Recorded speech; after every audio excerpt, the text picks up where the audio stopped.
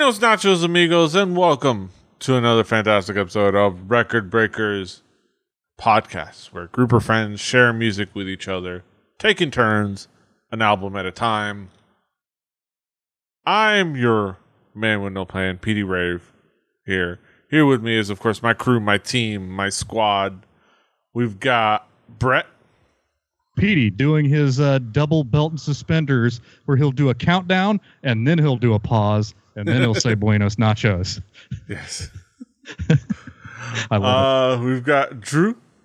Squad goals. We've got Patrick. I wear my sunglasses at night so I can. Yes. Yeah. We're here to talk about music. But hey, not that music. You don't mess around with the guy in shades. Oh no. I dare not to. No. We're here to talk about music, but not that music, but it is going to be provided by Patrick. Patrick, what do you got for us this week? We're gonna get this is one of those albums that I probably meant to bring on, or at least artists that I meant to bring on a long time ago, but somehow never did. Kaki King and her album Junior. I can say for sure this is probably going to be a quick expectations segment because I'm probably like myself. You probably didn't have much expectations. I know I wasn't aware of this artist, but Brett, what expectations did you have coming into this album?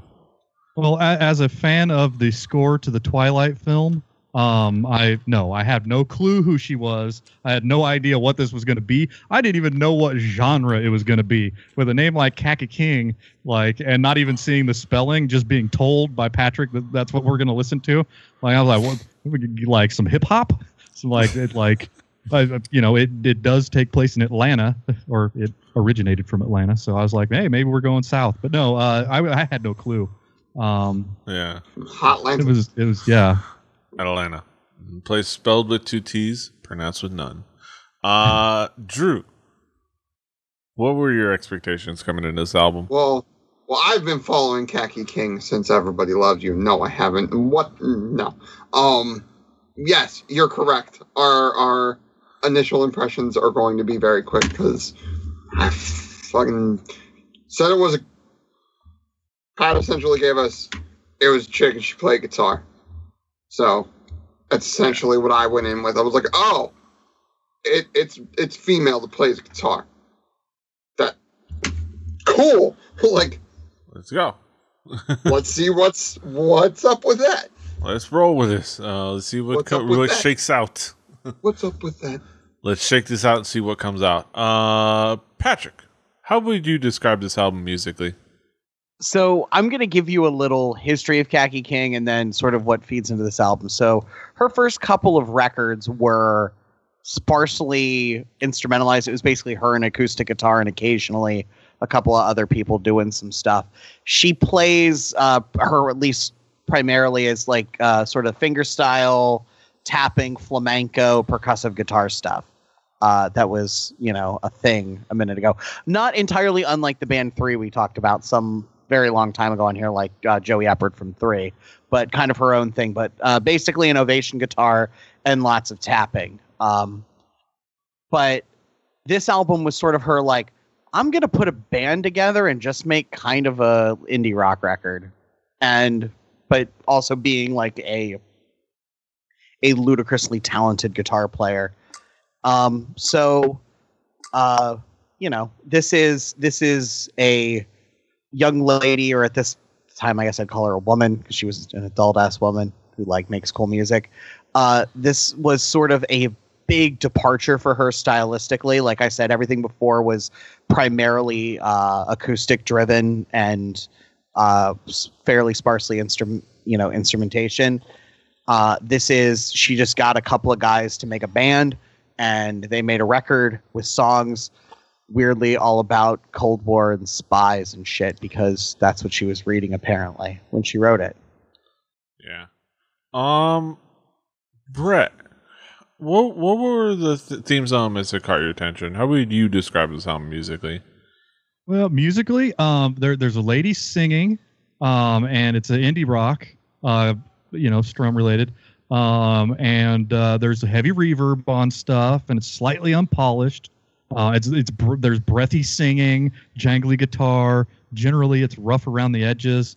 And there's also this finger style guitar and jazzy licks, and a synthesizer. Also, there are some ridiculous, like not only like crazy, like, synthesizer in an album with like, your strum indie rock songs and your like general girl rock a la early mid 90s. There's also like a song that there's way better drums than this album was asking for, and there's some bass guitar work that's more impressive than you would expect on an album that could not have that stuff. There are this album goes places. It does things. It is not like it is like a scattershot, like genreless album, which was great. It ties things up very well, but man, like there's some instrumentation that gets center stage that I did not expect when I came in expecting, it's going to be, it's going to be this lady. She's going to strum a guitar. She's going to sing things, and everybody else is the professor and Marianne. But no, like it was great. And I'll break down things that I appreciated more when we get individual tracks. But like, man, I came in expecting one thing and was served up another thing, along with the thing I expected. So I had like a side dish. And Peter, you're muted. It was a thing playing another thing disguised as another people. thing. Sorry, it was Yeah, what you said, Petey. All of that. Drew, what were the themes elements that caught your attention? Brett is right. This album goes places. It has a lot to unpack in it. For me, overall, the album had this like very like almost soothing, calming quality to all of the guitar work. There's really great instrumentation throughout. Like Brett said, you go into this thinking, okay, this is her. She's a guitarist and a vocalist. The guitar is going to take center stage. And that's what you sort of expect, right? I mean, she has a guitar that she got custom made for her. So obviously she cares a lot about the instrument. So you expect really good guitar work. You expect really great guitar tone. And it had that in spades. It was great. But it was, like I said, it was also really like serene and calming in a lot of places. The composition work on all of the songs was really, really fantastic. Plus, to me, something that was really cool about this overall was the way they mixed the vocals and the guitar. I never felt like either one was above the other in the mix. They were almost like straight level with each other, which was super weird, but with her vocal style sort of worked with that guitar work. There was a lot of places where they sort of let it play in the quiet spots, which I sort of liked. And it was something that I was not expecting the composition work and the sort of thought that obviously went behind this. I guess my brain is trained to think, oh, it's a guitar album, so it's going to be some pretty easy stuff in the background and a lot of awesome guitar licks. And there was that. There was some finger style guitar going on throughout this record that was pretty impressive, but there was also other stuff that, like, there was a depth to this record that was really, really cool to see. Yeah, like it was a cool, deep album that had a lot of cool things going on to it, especially like the guitar work and the instrumentation around it. Like it was cool to kind of feel and vibe with and listen to, and like just like to just bump and just play in your car, where you're driving home, like just like let it wash over you, you know, but like you can sink your teeth into it as well, and it was really cool, I think, and really interesting musically, and I definitely enjoyed listening to it. But let's get to the tracks. Talk about the key tracks. Patrick, what would be some of the key tracks to zero in on? I'll skip the record breakers thing because I'm assuming someone else will, but the first song's good. Second song, Spit It Back in My Mouth. It's really like the thing that I for me, like, this album was a shock when it came out. I had listened to Kaki King for a while before this, and again, it was primarily acoustic stuff. She did occasionally like have like a full band and make like a song, but it was almost like you could just give her an acoustic guitar and she can do it all herself. That was what she did. Like some of her early stuff was just guitars, very little vocals. So like to like have this hit you as like, I just went out and made a fucking rock record. Coming from that was really a shock. But here you really get to see, you get to hear like what she does with a guitar. She is ludicrously talented, but also like kind of unique. There are other people who do the tappy percussive acoustic guitar thing, but you know, she has her own take on it. And I think that one's a fun song. Communist Friends. It's just really enjoyable. It's a song. It is. And I like that it's sort of like a lot of this album gets a little like she was clearly watching Bond movies and reading spy novels. And like, you know, that is not typical fodder for album writing, but it's something different and unique and interesting. And I enjoy that it's something different. And then my favorite song of hers, period, Falling Day. The best 7/8 groove I think I can think of off the top of my head.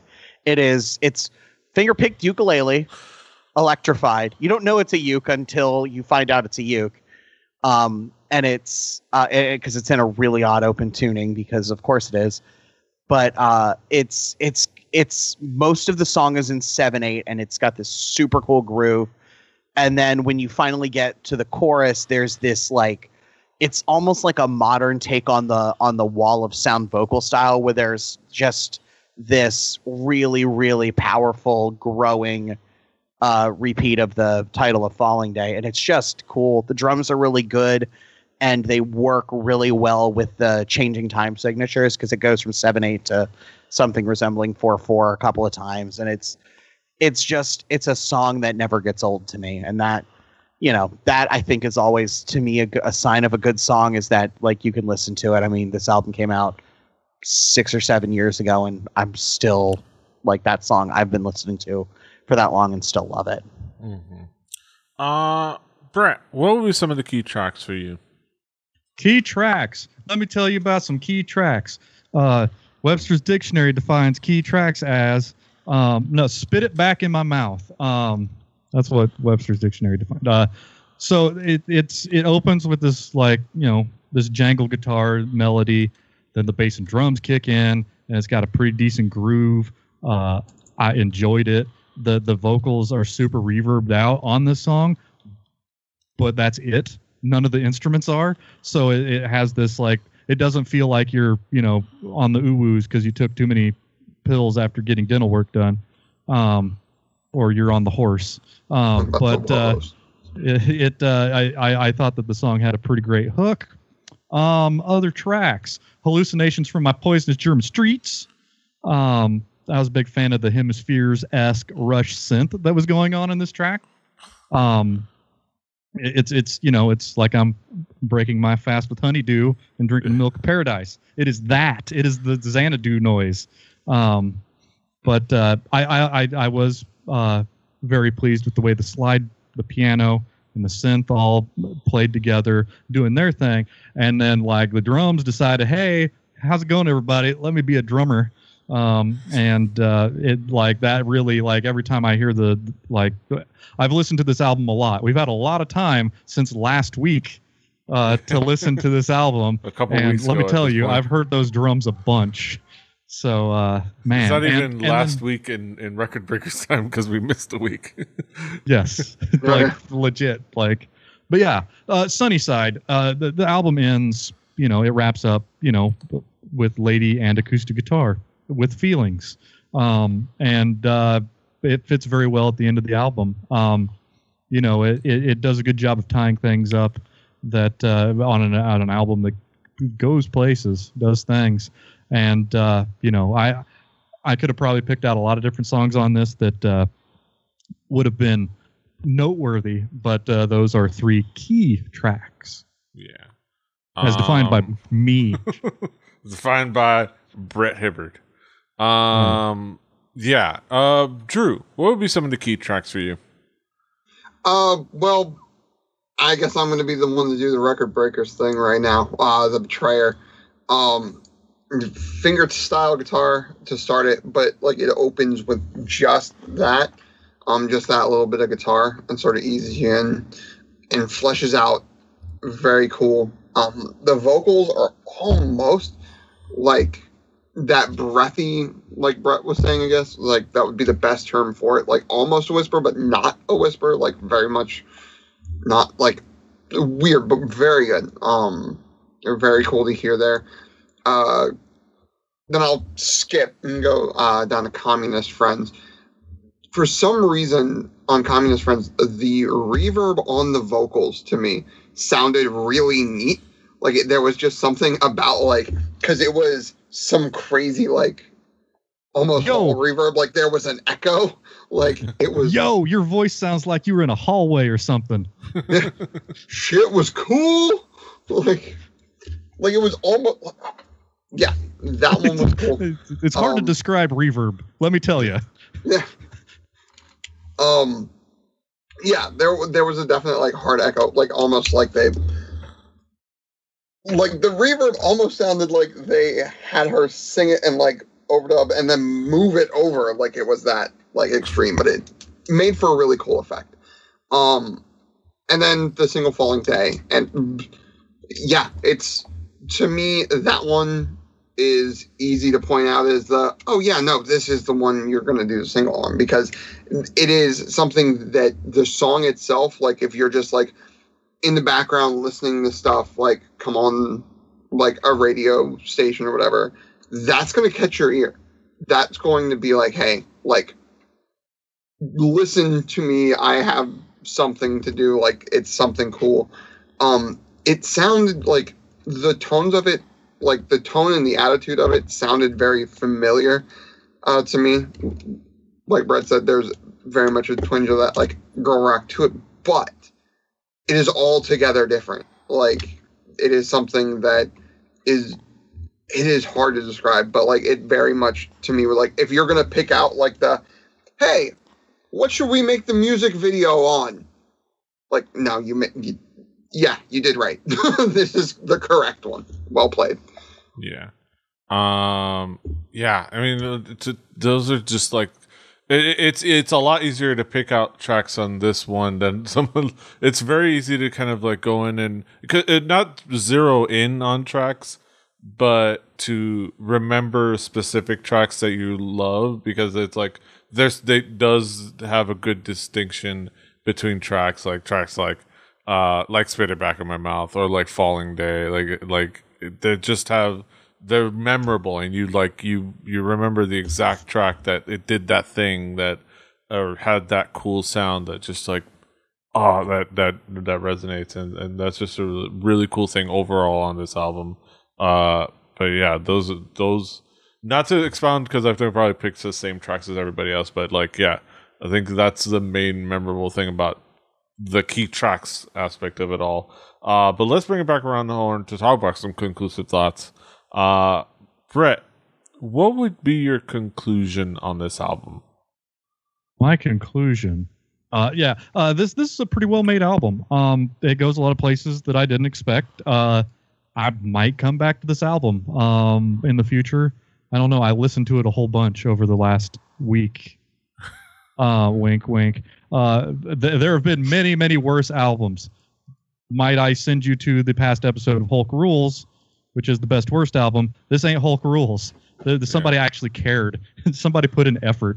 And while I normally flinch, have a knee-jerk reaction when given albums in this spot in the rotation.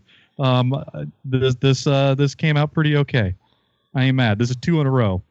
2 in a row. All right. Yes. Sorry, I'm distracted because I just saw a thing that's saying the Mega Ran is coming to Miami. You were punching a monkey on top of your MySpace page? Yes. Drew, what would be your conclusion on this album? This album hit me in a weird way. It was 100% not what I was expecting. And it's something that I was very, very... We took a little bit of time getting around to this episode, and I wasn't mad about having a little bit of extra time with this record. It's something that if it comes up again, if I see this, it's not going to be Bad Rabbits territory for me, where I'm going back to it again and again and again and again. It's not that type of album for me, but it's very much something like, you know what? I feel like just chilling back with some good headphones and listening to something cool. It's going to be that type of record for me. It's going to be in that rotation. I haven't gotten a chicken dinner. Oh, fuck you talking about? The good thing is now all of the record breakers have PUBG. Chicken dinner breakers. Oh my god! It'll never do a chicken dinner breakers. God. But I derailed the conversation. But yeah. Yeah. I mean, in conclusion, I think this album is just a cool, deep, fun album to just kind of like, especially if you just dig really cool guitar work. And just like if you dig like chill ambient, like that, like, well, it's hard because that's its own genre, but like really interesting ambiance. I could bring in some ambient. Ambient chill. That's what I use. Ambient chill on Spotify is what I use to sleep. Lo-fi hip hop for me, but yeah, I can dig. You can't. You and the rest of YouTube. Yeah, yeah. But yeah, Patrick, what would be your conclusions on this album? I was kind of happy to come back to this. It's been a while since I've like listened to it heavily. She got 6 other records. If you enjoy this one, go listen to the rest of them. They're fantastic. I'm a big fan of like the first 4, which are very acoustic focused, but the more recent ones are also pretty good. And just like, you know, this is I think this is a good expand your horizons and listen to something a little different, but also familiar. Because again, it's still kind of indie rock, but it's got its own thing going on, and it plays with genres in a fun way. Yeah, and you should go listen to it. If here's the thing, I picked an album and Brett enjoyed it. That means it must be good because he hates 90% of what I bring. I don't know that math checks out. I think I probably more just like yeah. Probably. I mean, that's the thing. Like, if I bring something that is good enough for even Brett to like, well, it's not like I'm like I can't be pleased. No, it's not. I just can't. I'm just not going to bring the rest of Rush's discography we haven't listened to. No, I brought the parts that we want to listen to. No, there's 2 moving pictures, and I have a soft spot for that. Damn good record. Yeah. But like this is really really great guitar work. If you're a guitar player, go listen to everything she's ever done because you will learn something. Yeah. Yeah, it's fantastic. It's pretty fantastic. But yeah, let's transition over to our main event of the evening, our haiku review. As we kind of sum things up in poetic form. Get our haikus. Let's start with Brett. Brett, what is your haiku? More than a strummer. She's more than a singer. Wrote the Twilight score. Hey, don't hold that against her. That pays the bills. She wrote the score, not the book. Exactly. Okay. Exactly, people. to try their best. That's probably a good royalty check. I would probably imagine that. See, so along those lines, just to interrupt, the way I first found her, there was a movie in the mid-2000s, a movie I've never even seen called August Rush, about some kid playing tappy guitar. They couldn't get a 12-year-old who could do that, but what they could get is a tiny 5-foot-tall woman to wear a hoodie and play the guitar parts, and all the close-ups are her playing. Nice. I thought you were going to say you were watching Twilight. No, I have never seen Twilight, and I have no intention to not be surprised. I will say I've seen Twilight, but only because of riff tracks. You got a good dose of Anna Kendrick. Yeah, exactly. But let's move on with the segment we're doing. Drew. Sorry. So lost. What is your haiku? Something new to me. A depth of composition. Really damn solid. Yeah. Okay, my haiku right now. Nifty guitar work with a cool ambient sound. I was feeling it. Patrick, what is your haiku? Major transition. Kaki King goes electric. Works pretty damn well. Boogie, woogie, boogie, boogie. Yes. Those are our haikus. Those are our thoughts on Kaki King's Jr. You can, of course, find that on our Spotify playlist. Play Record Breakers, the home game. Play along at home. Do your homework. On that Spotify playlist will be next week's record. And that will be provided by Brett. Brett, what do you got for us next week? We're going to go visit an old friend. I'm bringing yet another Rush album. No, we're going to listen to the self-titled album by the presidents of the United States of America. Yes. The one with all the of hits. them. Yes. The one with all the songs that, you know. Except for that other album that had the other songs, but yeah, it's the one. It's the one that if you were in 5th grade and it came out, it made total sense to you. Exactly. And then if you were 18 and doing drugs, it made all the sense to you. Yes, exactly. Yeah. So that will be next week. But that's next week. And this is this week. And you can, of course, find us all over the internet. Patrick is at Swagger. Brett is at HeyBeatBibbird, HIBBITYBIPBARD. Drew is at XJuicerForX. I'm at PD Rave. The show's 4 Record Breakers. That's the number 4 Record Breakers. RecordBreakersPodcast.com. RecordBreakersPodcast@gmail.com if you want to email us. Rebelly.net for listening to the shows. Rebelly TV on YouTube and on Twitch. Do all the things. Until next time. Hasta los huevos. Toodaloo the glue. I got hose. Doom, doom, doom, doom, doom, doom. Sweat. Sweat, baby, sweat. Gotta go on like a turbo, but You know,